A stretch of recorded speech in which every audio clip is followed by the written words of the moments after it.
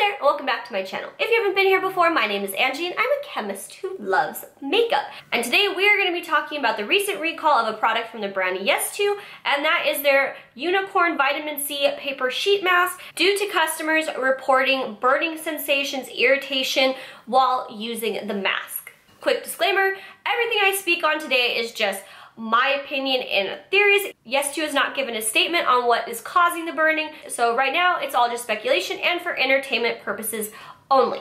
So the schedule for today's video is I'm going to tell you what happened if you haven't heard. I'm going to give you a couple of explanations from dermatologists I saw on news articles, my theories on why people are having these reactions, and my personal experience with Yes2 sheet masks in the past. And we're just gonna go through my detective work and see how I came to this theory. So if you haven't heard what happened, a lot of people were using this unicorn sheet mask from Yes2, and as they were wearing the mask during the time of use, they were experiencing irritation, burning sensations, and had redness afterwards, and some of it persisted for long afterwards. And I think the reason why this was such a big deal is because it seemed like this was marketed more towards children because of the unicorn. A lot of people probably received this as like a holiday present in their stockings.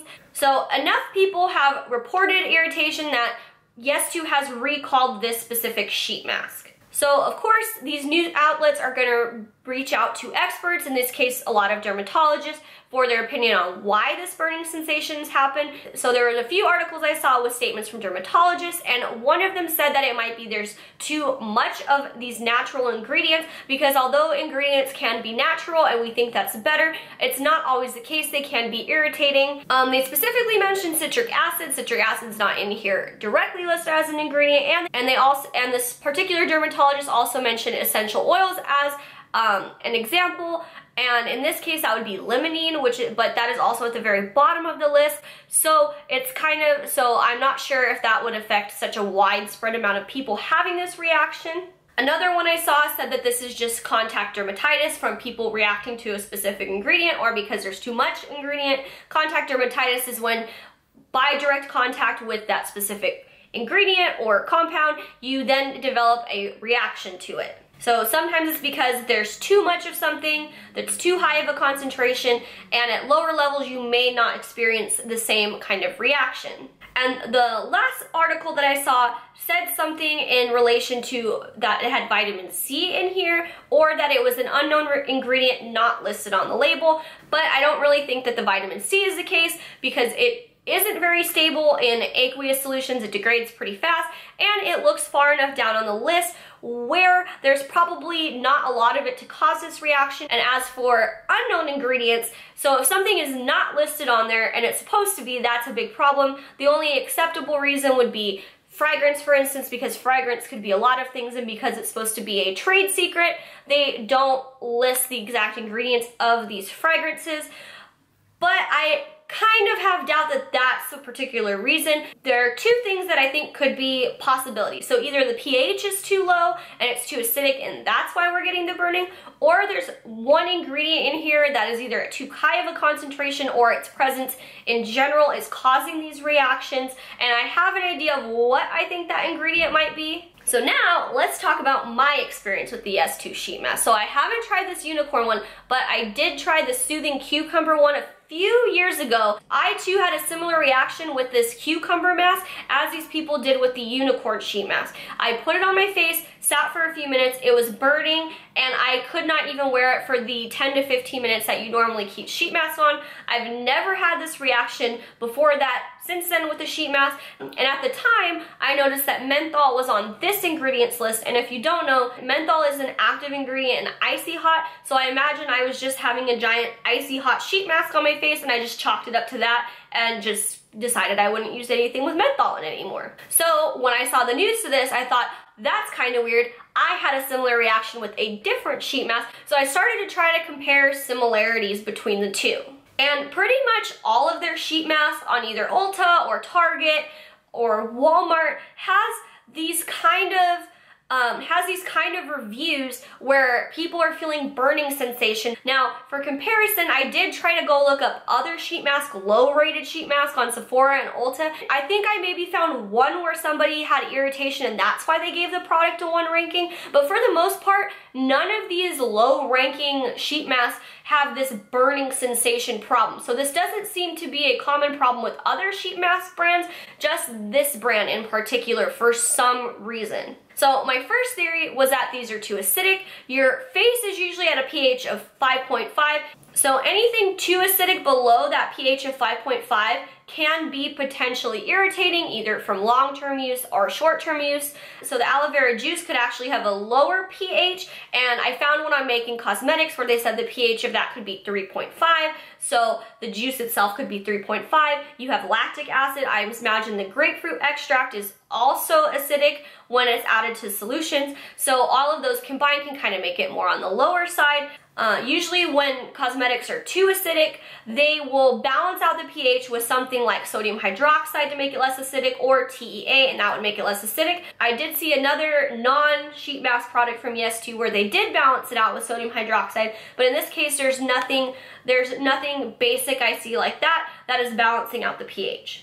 And I don't have the unicorn mask, so I can't test out the pH of that product, but this doesn't explain why other sheet masks are doing the same thing that don't have things like the lactic acid and don't have things like the grapefruit extract and stuff like that. They have other ingredients in there that don't explain exactly why all these sheet masks are causing burning sensations.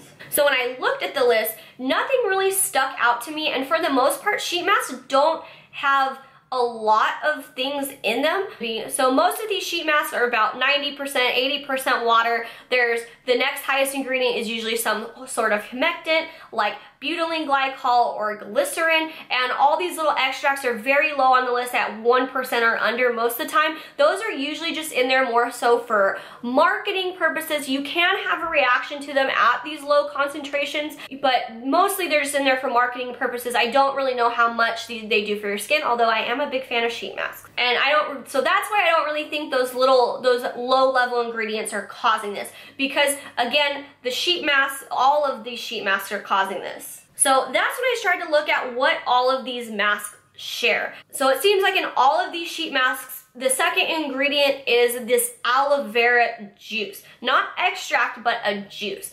So that's the common factor amongst all of these. And they do have glycerin, but since glycerin is present at such high concentrations in other products, and we don't see this reported a lot, I don't think it's the glycerin that's causing this. So this seemed kind of weird to me at first, because obviously when we think aloe vera, we think skin soothing, we think it helps calm sunburns, but since it is at such a high concentration, maybe it's just too high. A lot of times when you see aloe vera extract, it's very low on the list, probably like 1% or less, and this one could be at a very, very high concentration, given that it's the second ingredient on all of these sheet masks. So I found some articles and studies suggesting that this could be potentially irritating to the skin, and I saw one article that mentioned a cosmetic chemist that if you do use like the pure substance from the leaf, which is what I imagine aloe vera juice is in this case, then it could cause irritation, so he recommended to dilute it to 10%.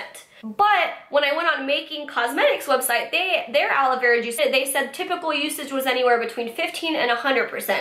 So still not sure, but I feel like there is potential that this aloe vera juice could be causing this irritation because this ingredient isn't present in any of the other sheet masks that I saw while I was doing all of this research. It being the second ingredient on this list, it makes me wonder what the concentration is, because it could be 90% water, maybe it's 50% water and 40% of this juice. And this whole burning thing also reminded me of these makeup wipes that I got from Burt's Bees that were also cucumber, also supposed to be soothing, and they did burn my face when I used them, and it burned other people's faces according to reviews that I saw. But I also noticed that this aloe vera juice was also in the ingredients list on these, not second or anything like that, but still present on the list. So I'm not sure if it's a combination of the pH and this particular ingredient, just the pH, just this ingredient, or maybe it's another ingredient that I'm overlooking. So this also doesn't mean that everyone will experience this. Maybe people are just more susceptible to being sensitive to whatever ingredient is causing this reaction. But personally, if I see aloe vera juice very high up on the list, I probably am not going to buy that. And if Yes2 does release a statement saying what caused this burning sensation, I will take that at face value. Because in the meantime, we can only speculate as to what actually is causing the burning sensation. So I would love to hear your thoughts on this, any experience you might have had with Yes2 products or any sort of adverse reaction to sheet mask. And if you have any further information or sources that may help us learn what is happening, please leave it down below, and I will link my resources as well as links to the products so you can see the reviews down below. The links to the products will be third-party affiliate style links, so if you click on those and then choose to go on a Target, a Walmart, or Ulta shopping spree, I will get a kickback from that. If you don't want to use those, the name of the product will be there so you could throw it into Google. And if you want to see more videos like this, don't forget to click the subscribe button so you will not miss any of my uploads. And with that, I will see you in my next video.